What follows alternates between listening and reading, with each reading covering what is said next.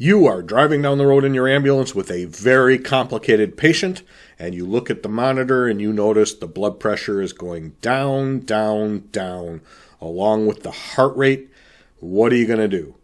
Now is a good time for push-dose epi, but there's going to be some math involved, so it's a good thing you took the time to practice.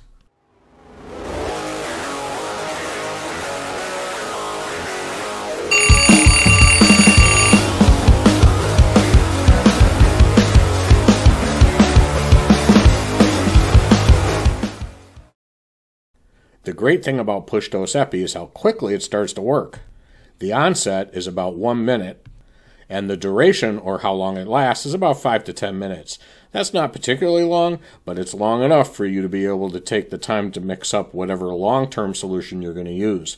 Right now, this is all about speed, which means the math is going to have to be fast too. We have a dose of 5 to 10 mics, and micrograms is the unit of measurement for the dose, so that's where our math is going to have to take us.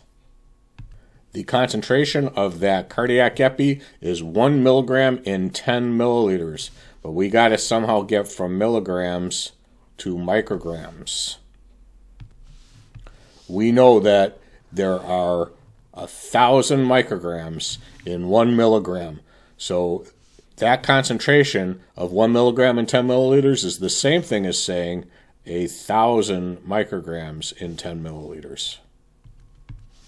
So let's get rid of this stuff and just deal with micrograms. So the concentration of that whole box of epi, 1,000 micrograms in 10 milliliters. But concentrations are usually expressed in units per 1 milliliter.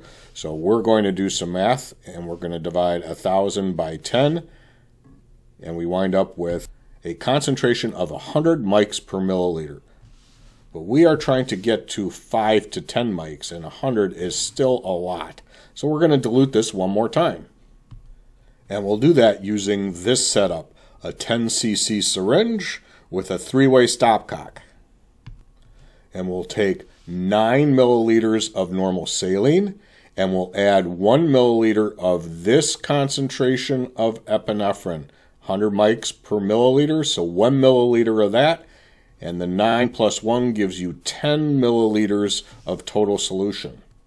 So the concentration is that 100 mics in 10 milliliters, or 100 mics in 10 milliliters.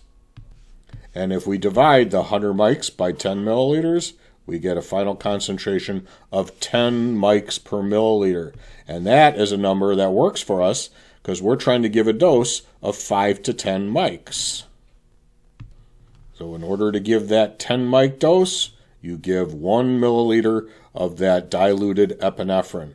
You want to give half of that. In order for a 5 mic dose, you cut it in half and give 1/2 milliliter out of that syringe. And that 10 cc syringe has enough doses to get you pretty far on down the road. And that is a quick solution to a scary problem.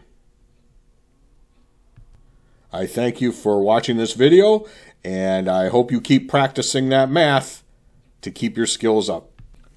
See you next time.